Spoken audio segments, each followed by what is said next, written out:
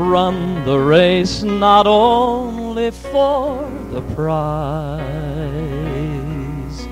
but as those who've gone before us, let us leave to all behind us. Let us leave on, passed on through godly lives. Oh, may all who come behind us find us faithful. May the fire of our devotion light their way. May the footprints that we leave lead them to believe, and the lives we live inspire them to obey.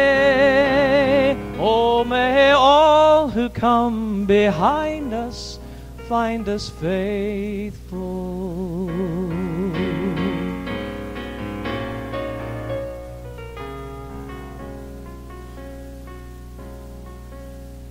After all our hopes and dreams have come and gone, and our children sift through all we've left behind, may the clues that they discover and the memories they uncover become the light that leads them to the road we each must find. Oh, may all who come behind us find us faithful. May the fire of our devotion light their way. May the footprints that we leave lead them to believe, and the lives we live inspire them to obey. Oh, may all who come behind us find us faithful. Oh, may all who come behind us find us faithful.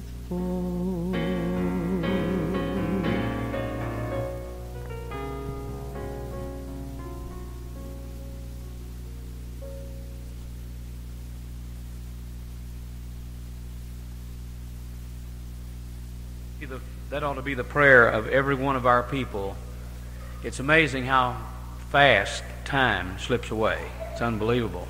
Some of these pictures and the activities that they were taken in, some of them come as a surprise. You know, you forget things. But thank the Lord for all these years that God has been a special blessing to us. I'd like to have at this time our ministers and their wives and evangelists, those sitting down here, to come up on the platform, file up here. I want this congregation to get a good look at some of the finest people on the face of the earth. Praise the Lord. Amen.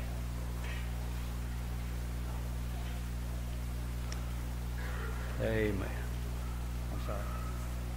I'm sorry. One item of special significance. You know, Brother States and some of our men have preached over the years in camp meetings, and a lot of messages are out there on tapes. Brother States' son, Larry, found some of those old tapes and passed them on to someone that played them on the internet. And lo and behold, there have been almost 300 different people in different countries of the world that have ordered those tapes or downloaded those tapes and listened to his fiery evangelistic preaching. Amen. Somebody sent him a list of those, and I was really shocked, Brother States, to find out how many different countries. There were South Africa, Australia, just different parts of the world, where somehow they heard about this Pilgrim Holiness preacher, and so he's still preaching around the world. And I think that's tremendous. Praise the Lord. Praise the Lord. All right. Is Brother and Sister Sneed here? Where are they? Brother Sneed, would you come?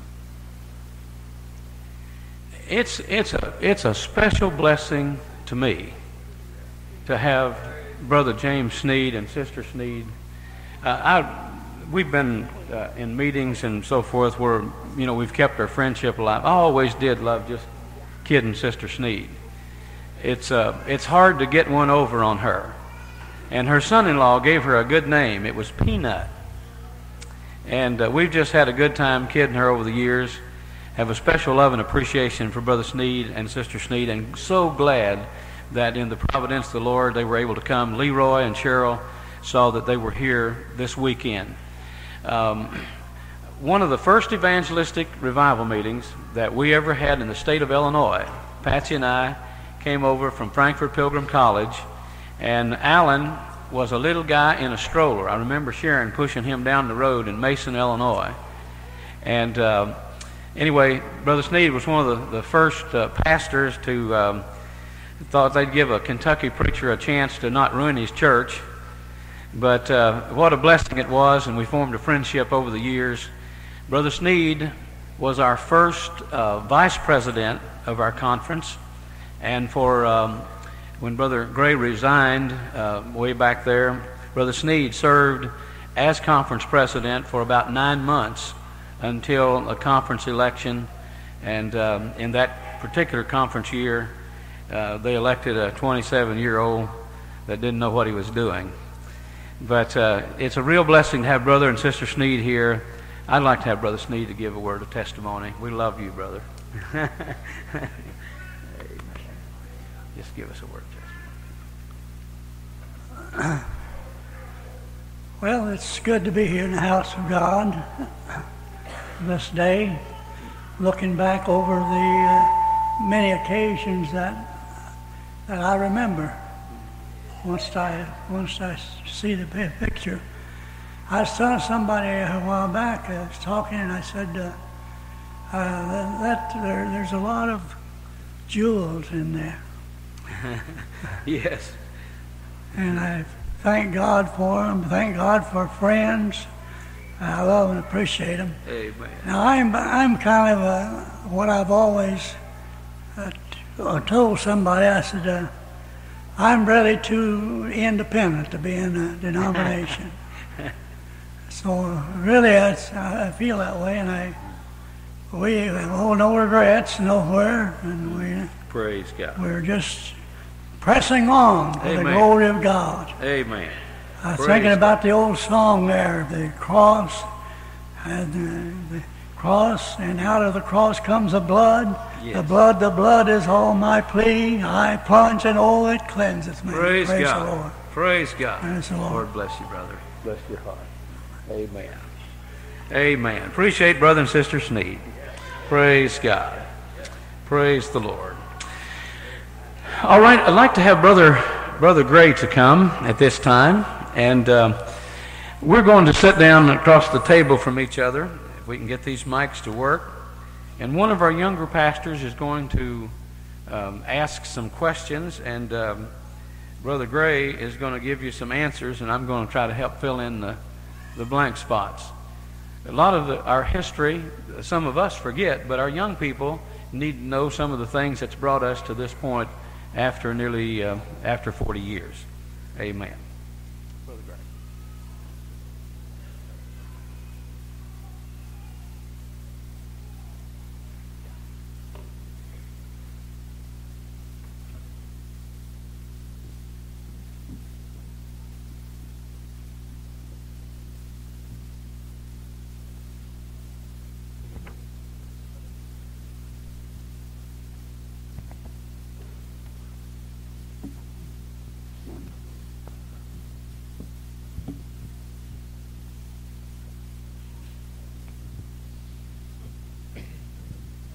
Our first question that we'd like to ask is, how did our conference come into existence? Who do you want to answer that? Gray. All right, thank you. I guess that's because I'm the oldest. All right. Really, our conference came in existence by not any pre-planning by anyone. I held a meeting in Binghamton, New York in the fall of 1966. Reverend James McLaren was the pastor there, and when he went there, he said, "I want you to hold me a meeting." I said, "Oh, no." He said, "Oh, yes." So I obeyed my elders and went for a revival meeting. Naoma wheeled in it at that time, and Nancy were the singers during that meeting. And we had a good meeting, but during that meeting, Brother McLaren and I was exchanging some thoughts that things were taking place out in the Midwest and that would affect us. And with the merger coming on, which all of us were very much well acquainted with, and some principles of God's Word that we felt were very viable, still true, that they had taught us, that would be no longer be in effect. So I was talking to Brother McLaren, and he was talking to me, and I said, "I don't think some of the fellows back in the Midwest will be going into the merger." They loved the men, and as I left the council that I sat on, I told the men, and I hugged their neck and wept on their shoulders, that it was nothing personal, but we had to try to salvage. I felt like I had to try to salvage my family and those that I was responsible for. In that conversation, he said, "Why don't you talk to the New York Pilgrims and see if they're ready to reach out across their borders?" So he made a call to Brother Whitney, who was the president at that time of the New York Conference. They called a council meeting, and I went and met with the council. And as I presented what I was thinking, Brother Fay said, "I've been thinking a long time and felt like God was directing us to make a move and reach out across our borders." And so out of that meeting, we made arrangements. The revival I was holding closed, and I flew back to Bloomington, Illinois. And from that point, they got in their cars later and came out, and we arranged a meeting in Bloomington, Illinois, right in the very same little church that's back there on the bulletin board. And we met in that building. The people that owned it allowed us to meet there. Brother Sullivan, you can well remember, that place was packed. When Brother Whitney and O.L. Fay and Brother Richmond and Brother Bidwell came out, that's part of the New York Council, and we met together. God just settled down on that meeting in a gracious way. And out of that meeting, New York decided to set up a committee out in the Midwest, and they appointed Brother John Yount, that's gone on to heaven. He was our advisor. Brother Sutherland was the secretary, and I became the chairman. And we fellows began to formulate and talk about what to do and how to expand our work, because others were getting in contact with us. And I think from that was our early beginning. Okay, thank you. Brother Sutherland, in our 40-year history, where have our different camp meetings been held?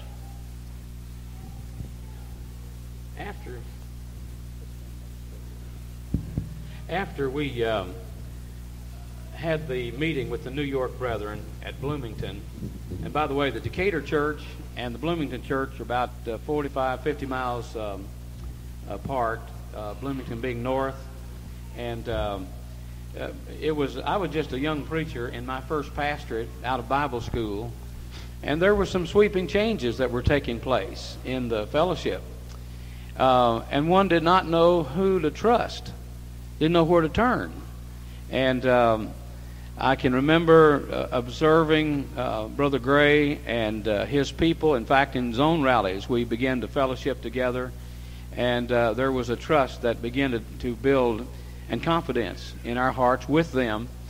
And I felt like we were on the same page, and finally when some of the real tests came, we found ourselves just kind of banding together in fellowship and in prayer and getting our people together. And then that led us to make some decisions with regard to our local churches. And then immediately we began to realize that while we enjoyed good fellowship, our people and our own children, we had to do some thinking about them and about the future. And we wanted our children to grow up, wanted our young people to have fellowship with like-minded folks in more than just the local church situation. So we decided to have a camp meeting.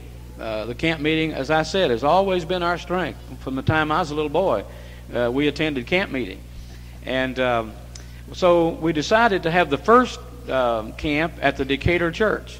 And there's some people right here today that were in attendance in that very first camp. I think Sister Marie Wood, she was there, and Nadine was there. Is there anybody else from Decatur area that was at that particular camp meeting? Okay, there's some others. And from Bloomington. Yes, from Bloomington. Right. Don't forget us, John. Yes. One thing that I well remember in those services, the old Decatur church had the heating system where they had cut a rectangular hole in the floor and had those hanging furnaces, but it also made the floor kind of weak. And to this day, I can remember when that place filled up and they were standing around the walls and around the back. There were nearly 300 people in that church. And I was standing in the center aisle, and I could feel the vibration in my feet anytime anybody stepped down that center aisle. And I thought, what are we going to experience here? I thought we were, that floor was weak and we were going to go through. There was more than tons of fun there, I'll tell you that. But anyway, great crowds. God came on the scene in those meetings and just solidified our feeling and gave us direction from God. And then from there, we decided that we couldn't do that very long because our crowd was growing. So we rented the Ileana campground down on the Indiana-Illinois border near Terre Haute. Had the tabernacle filled up. We lacked RV spaces, but the farmer that was in charge of the committee that handled that campground said, we've got you taken care of. So we've spent several $100s improving the electrical. At that time, Patsy and our kids, we stayed in a tent on the hill back overlooking the creek and called Mother-in-Law's Leap. My mother-in-law appreciated that. But anyway, it was a fantastic time. And I remember especially one significant thing. Here was that new electrical system, and it was shiny new in the dining hall. They had a nice dining hall, and the brother had just told us how much money they'd spent and how good it was updated. And we sat down to eat one noon meal, and we had more campers than what we had expected, more RVs. And Brother Heron was sitting on my right, and the electrical outfit was running up the wall right behind us, when all of a sudden there was popping and cracking up above, and I looked, and it was like a welder must have been working on the roof. There was fiery particles flying everywhere. Brother Heron's eyes got real big, and he jumped up, grabbed his tray, and started away from there. And what had happened, we were pulling so many amps on that system that it arced inside, burnt the wire in two, and we were out of electricity. Boy, that sounds familiar, doesn't it? We were out of electricity for a while till they could get some people out there to restore that. So they finally told us, we've grown about as much as we're going to grow here, so you're going to have to find some other place. And so we contacted the friends, and they said, we'll add on to our tabernacle, and we'll try to accommodate you folks. We were there for some time. They did add on sections onto the auditorium there, but the last year we were there, we had as many as 150 people standing outside looking in the windows. They could not get in because of the crowd. In the meantime, we bought Mockingbird Hill Park that you saw the pictures of there a little bit ago, and prepared to, get our dining hall. We had to do that, and then take 2 or 3 years to grow up to where it would handle our crowd. And then the time came when we overgrew that place, and so 11 camp meetings ago, we landed in this place. Question number 3 is for both of you, Brother Gray. We'll start with you. What are some of your camp meeting highlights? Oh, my. There's a number of them. I can well remember the camp meeting at Decatur and the crowds that gathered, and Brother Sutherland renting a plane, taking us down to Ileana to look over the yards, and I wanted to check my insurance policy before I got on board. And we went down, checked it out, and decided to have camp meeting down there. But the first camp meeting on the Ileana grounds was when the New York Conference came out, as we had petitioned them to set us up as an autonomous conference. They agreed to do so. Brother Whitney came out, Brother Fay came out, and also Brother Bidwell came to that conference. Brother Sutherland was going to be ordained. He went out to be ordained in New York. And since they were going to set us up as a conference, they said, maybe you'd like to go back and be ordained in Ileana. So he agreed to that, and we did too. And we did not have a camp meeting in, we just had our conference. And that was our first conference. That was in 1967, and in the month of August. And we had a great conference, and in that conference we ordained Brother Sutherland, I think Brother Walden, likewise at the same time, in that first conference on the Ileana campground.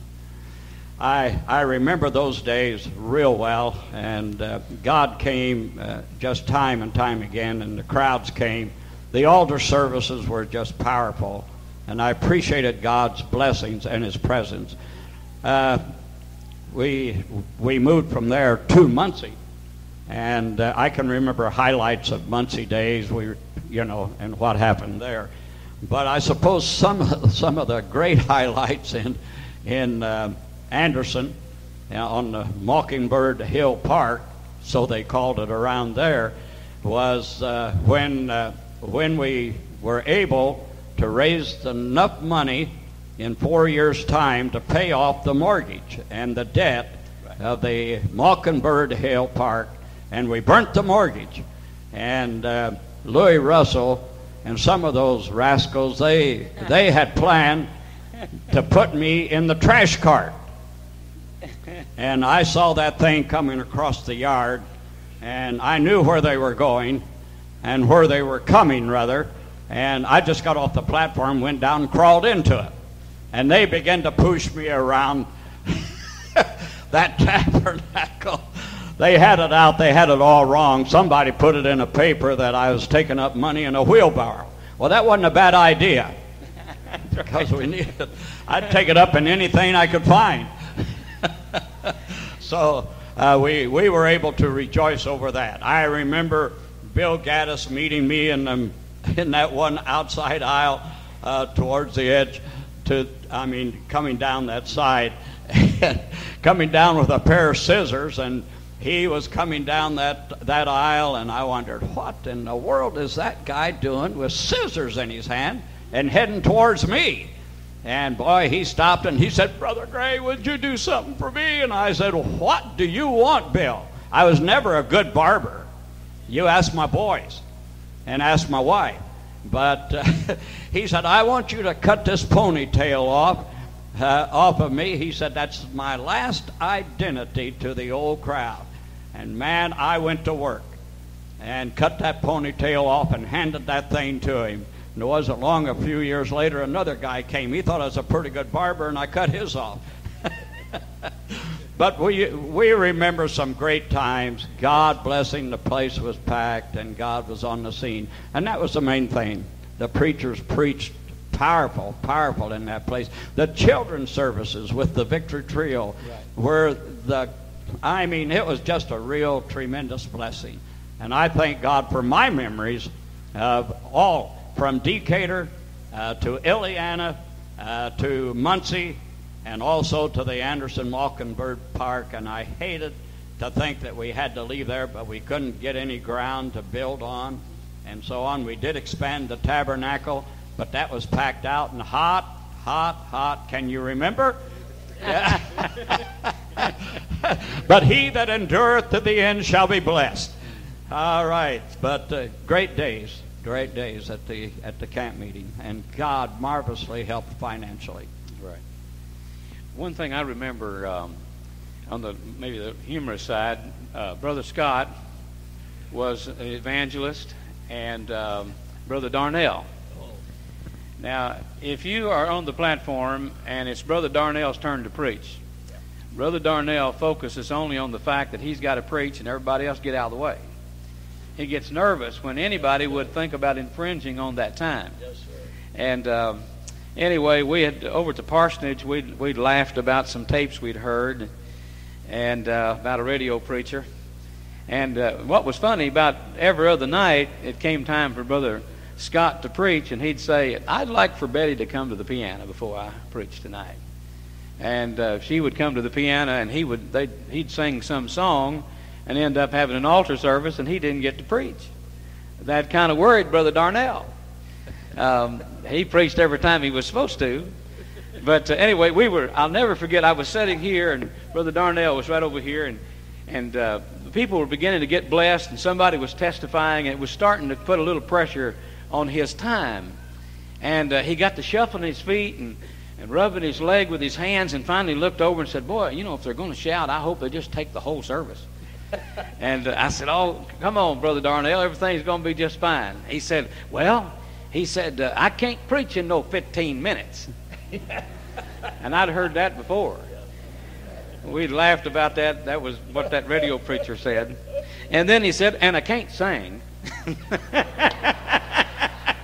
So he was referring to his fellow evangelist who hadn't preached a lot but sang a lot. But anyway, that was a tremendous blessing. And then Dr. Omar Lee is one of my heroes in the pulpit. He preaches with, kind of a textbook type message that you could almost print when he gets done. I mean, his English and his outlines and his method is really precious. And he acknowledged the fact that he had never preached more, I think he said, than 35 minutes. And I'll never forget one morning when there must have been nearly 900 to 1,000 people there, and the glory of the Lord settled down, and he was preaching, exalting the blood of Christ. He was talking about the Lamb of God, and he got to a certain point. You could just feel God just vibrating in the place. And I remember he got out, and in those days we fed him the mic, and I was feeding him the line, and he'd gone out there so far, and he was just beside himself. And he got to a point where people just began to shout and run the aisles, and they were shouting him down. Nobody could hear what he was saying. And finally he turned around, sweat was pouring off of him, and he looked at me and he said, "I don't know what to do with them." I said, "Just pour it on." And that day, while he was preaching, I saw something I'd never seen before. There were people running the aisles and turning the corner and shouting. Maybe 10 folks running. I think Melvin Beecher was one of them. Anyway, running back through there as hard as they could. At the same time, there was 8 or 10 people weeping coming down the aisle to seek God before he was through preaching. What a wonderful demonstration of glory. And we kind of checked the time and informed Brother Omar Lee that you have broken the all-time record this morning. You have preached for 41 minutes. And what a time. I've seen him since then many times, and we always talk about those special services where God came in that camp. This question is also for both of you, so Brother Gray, we'll start with you. In the last 40 years, there's been many, many evangelists for camp. And could you just sort of give us a rundown of some of those? Just some that come to mind. All right, the first evangelist to the camp was Reverend McLaren, and he spoke at Decatur in our first camp. I believe the second evangelist might have been, was it D.P. Denton? I think D.P. Denton was our second evangelist. We had Brother Johnson of the Bible Missionary Church, and he spoke in one of our camps. I don't remember which one.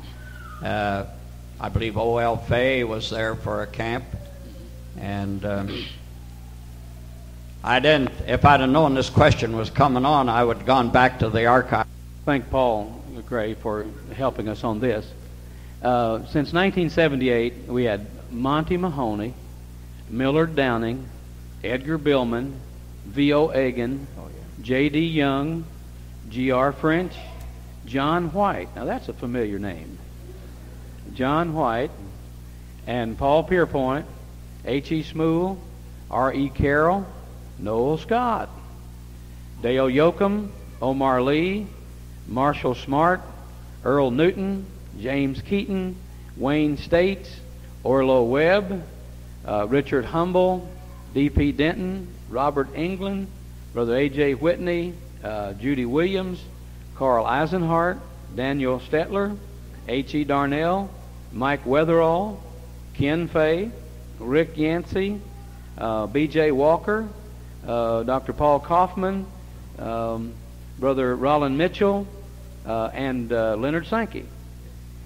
And in singers, that's important, the Keith Sheridan family, Ben and Sue Colburn, Paul and Nancy Gray, the Thomas Gray team, Dave and Francis Fuller, the Edwards family, Bud Dunn family, the Victory Trio, the Henry Miller family, Jerry Glick and his family, Larry Thomas and their family, George and Ruth Vernon, and Don Quayle's family. So there's a good rundown. Quite a list of them. Brother Gray, this question's for you. Can you give us an idea of what were some of the first organized churches? All right, as it's already been stated, Bloomington was the first one, and then Decatur was organized. And after Decatur, it was Evansville, Indiana. Reverend John Yunt was the pastor there. And Petersburg, Indiana, and that's a historical point I won't bring out here if you want to talk to me in private.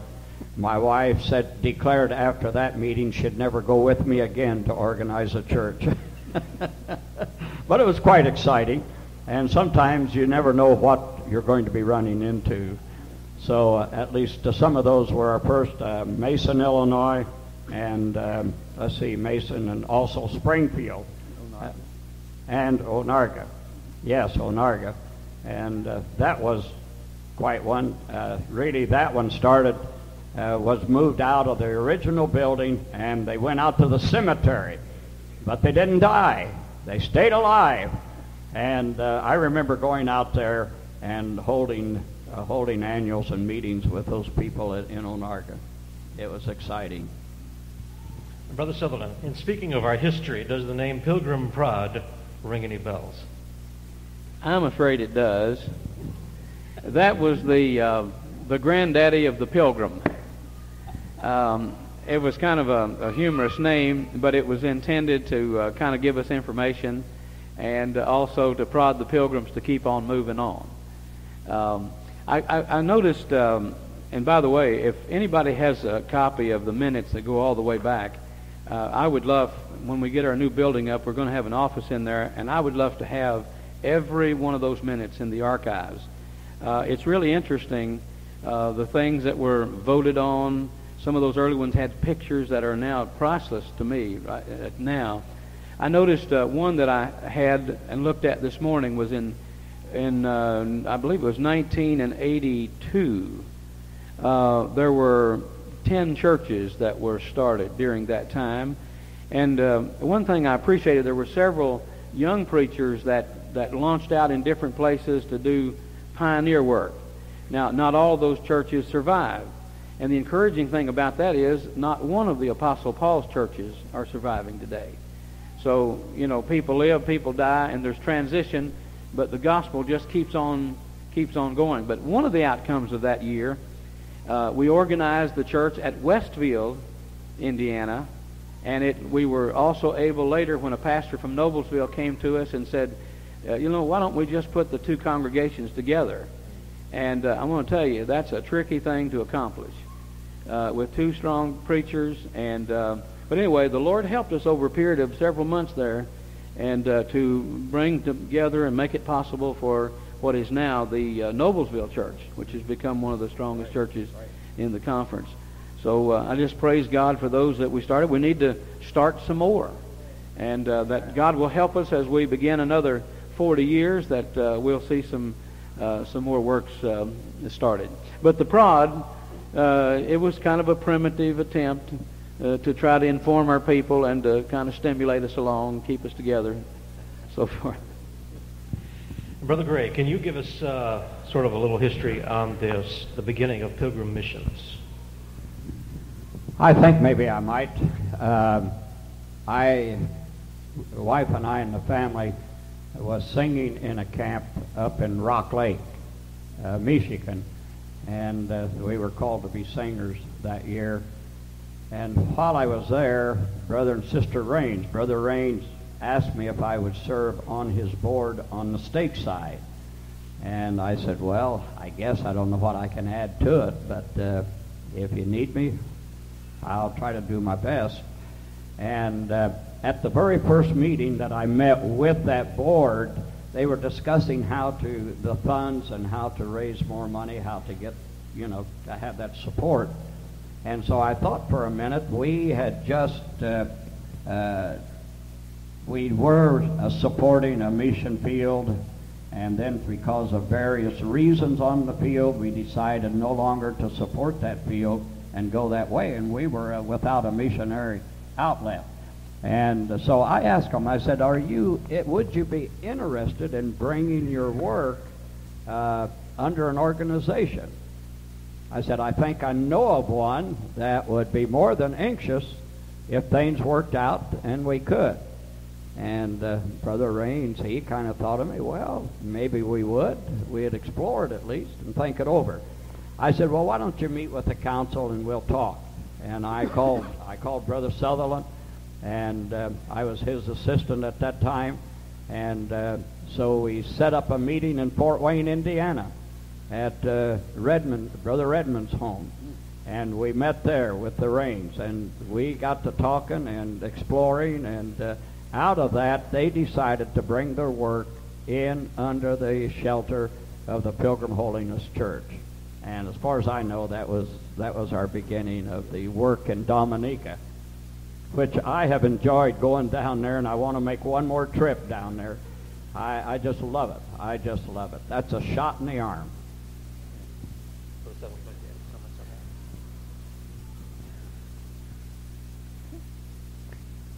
I can remember we had, I believe, the very first camp meeting that we had as a pilgrim camp in Dominica. I had the privilege of going down and living in the home with Brother and Sister Raines, and then seeing God do some fantastic things. As I mentioned, I believe it was yesterday, one of the real tremendous benefits of all of that and the culmination of that took place to me last year when we had the rally, and we were honoring Brother and Sister Raines for the years of service that they had rendered in Dominica.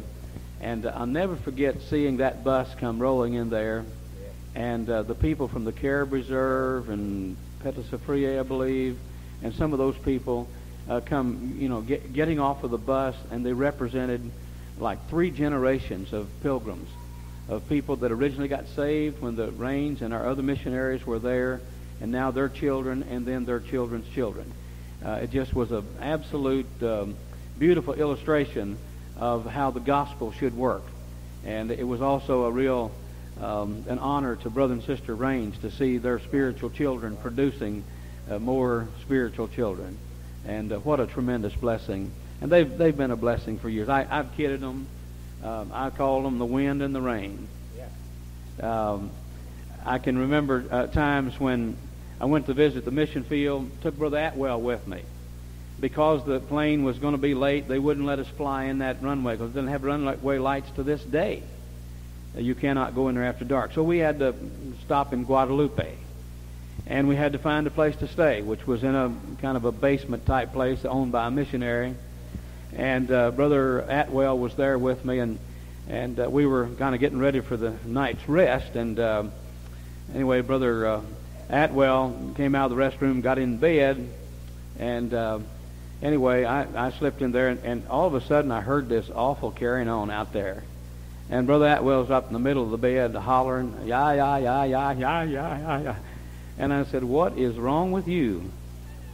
And he was pointing. He couldn't talk. He was pointing, and there was the biggest centipede I had ever seen in my life crawling down the wall. I mean, the thing was like 6 or 7 inches long and still coming. And I said to him, "What's wrong with you?" I said, "Man, wouldn't you hate to buy a pair of shoes for a family of them?" And no, he said, he said, "That thing's dangerous." And anyway, I went over and I said, "We'll cure him." And that thing reared back like this, boy. And I flipped him on the nose, and he turned around and crawled and disappeared. And we finally settled down and got some sleep. Brother Atwell still mumbled about that. We got over to the Raines' house and went to sit down to eat, and we were telling them about this. Sister Raines turned and looked at me and said, "Brother Sutherland, are you crazy?" I said, "What's the problem?" She said, "Those things are deadly, like a rattlesnake. If that thing had bit you, you'd have been in the hospital for 2 weeks or probably died." And I said, "Well, God protects the ignorant." But anyway, what a tremendous blessing. I can see Brother Raines sitting over reading a book and hear Sister Raines fluttering around the kitchen telling all the things that we can't do and this and that and the other. And she's excited. And it was fun. He's reading his book only to put it down and said, "We are not going to do that." Went on back reading his book. And after all these years, they're still at it. We still love them. They're special people. Praise the Lord. For the last question, Brother Sutherland, I'll direct it to you. You remember well when my parents came into the Pilgrims in '82, and this is the only only church I've ever been a member of, is the Pilgrim Church. And I have kids that I'm raising to be pilgrims and want them to remain holiness. And as you think of our young people, what we see here today, what is your vision for the future of the Pilgrim Holiness Church? I think, first of all, the thing that we need to take away from here is to put the spiritual aspect of our conference first. I think we need to personally look to God and make some commitments ourselves to go from here as God, whether He wakes us up in the night or we get up an extra 30 minutes or an hour early and find a secret place to pray. Pray for our families, pray for each other, and then pray that God will help us in our conference family and help us as we accept the challenge of establishing a place for us. We've got to have God's help. It's not a matter of just business. It's a matter of having the direction and the blessing of God. And one of the things that just keeps me awake at night is when I see these precious children that we had here, these fine young people that we have here. The youth camp had a profound effect on me this year as I watched 147 of them begin to seek God and to see how God used Brother Ziegler and Sister Leanne and that wonderful staff of people. And it was spiritual. That's the thing. We saw the pictures where there was fun and there was a humor and hey, we all need a touch of youth, always, never outgrow it. But at the same time, it was amazing the depth of spiritual hunger and appetite that was there, and the studying of the Word of God. These kids take home with them some challenges from the Word that they haven't had in all their life, and I praise God for that. But we've got to make a provision for them. You know, it's shocking when you look at some of those older pictures, and some of you were little kids. Now I see you're chasing a bunch of little kids around this campground. And the next thing you know, these little ones that you see here, they're going to be having kids. And I think we have a tremendous responsibility to minister to those that are behind us. We don't want to have uncertain footprints to leave for them. We want to maintain the standards of separation from the world. You look at this list of evangelists, they're some of the greatest in the world. They're good, solid, holiness people that have held a standard. You look at the singers. We want to continue to do that and guard our platform the way holiness people ought to. At the same time, there's some tremendous sacrifices that our people have made historically. We took a big bite when we took Mockingbird Hill, but history and prayer and God's direction has proven we can do it. And at this point, we stand on the verge of some brand new things, and you've heard me talk about it all camp meeting, but we need to rise to the occasion and finish what we've started and go through the next phase. We're going to do it in bite-sized portions. We just need more people to take a bigger bite. Amen. And all the people said, Amen. Praise God. Now, in the providence of God, You know, God takes lemon situations, sour situations. Maybe the devil intended to hurt us, and he can turn that into lemonade. I just marvel at what God did for us this past week on Thursday when we had received the information that it's possible that the Wesleyan folks would rent us the grounds at Frankfurt. Frankfurt always rings a bell to some of us because we spent a good chunk of our life there in Bible college. But anyway, we explored that and found that they were generous and actually did everything they could to make it acceptable for us to come for a year or two. And anyway, we came back to the grounds. On the way back, I stood up in that bus and we talked about the pros and cons of what we were to do, and we decided before we pulled back in these grounds that we would be going there next year. We got back here, and within 45 minutes, I got the news. We were informed that we didn't really have much of a choice about coming back, that they were going to terminate the contract, and they felt like that we had outgrown this place and we needed to move on. And the manager told Brother Leach, he said, you know, there's a campground over in Frankfort, Indiana that you all ought to look at. Well, we just got back from there.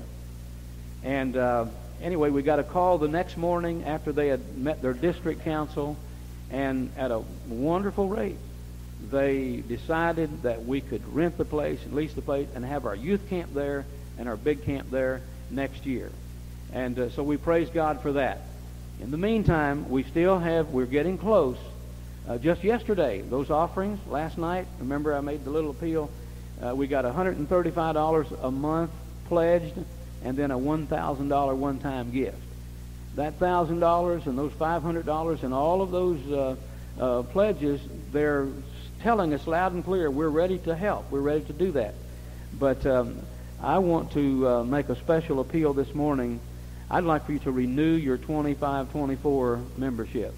And we could apply every bit of that into continuing to develop the campground and pay for the building and the mortgage and those things and move along to the next phase until the time's going to come shortly when we will need that space and that building and that dining hall, and we'll have our own grounds. And I just look forward to that time.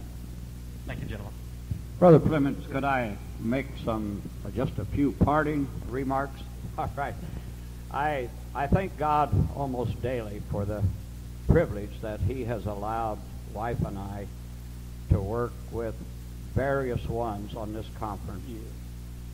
I did not deserve, some of them made me look so good that I was ashamed of myself. But how I appreciated them standing by, and all I need to do is just ask them, and they were right there to do it. My fellow co-workers throughout the period of times that I have been conference president and being involved, Brother Sneed, Brother Sutherland, after a few years he came back and from the school and he became my assistant. Brother Sneed worked years as my assistant while I was in, and even Brother Lemon. And I just appreciate the men that God allowed me. And then the council has been tremendous. And I'm in debt to these type of individuals that have left me. Even though I was called conference president, I could do nothing without the help of God and without the help of these that God allowed to be a part of me. And I just thank God for what he has allowed me. And I said if I go to Frankfurt, I'll probably say, Lord, let thy servant depart in peace. Amen. I'd like for us all to stand at this time, and our pastors and preachers, if you want to go back down, we're not quite finished yet, but if you want to go back down, I'd like to have the music to Amazing Grace. Brother, if you'll lead us in that, so you can proceed to make your way down and be seated, and then we'll have something else to talk about here in just a little bit. Amen.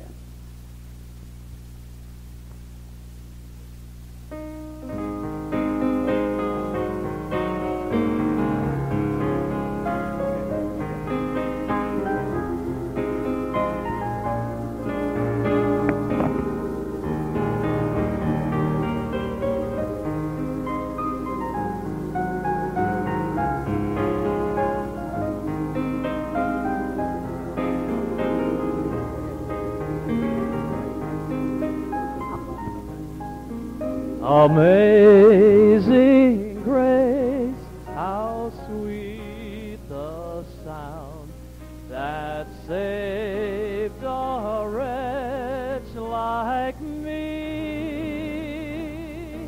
I once was lost, but now am found. Was blind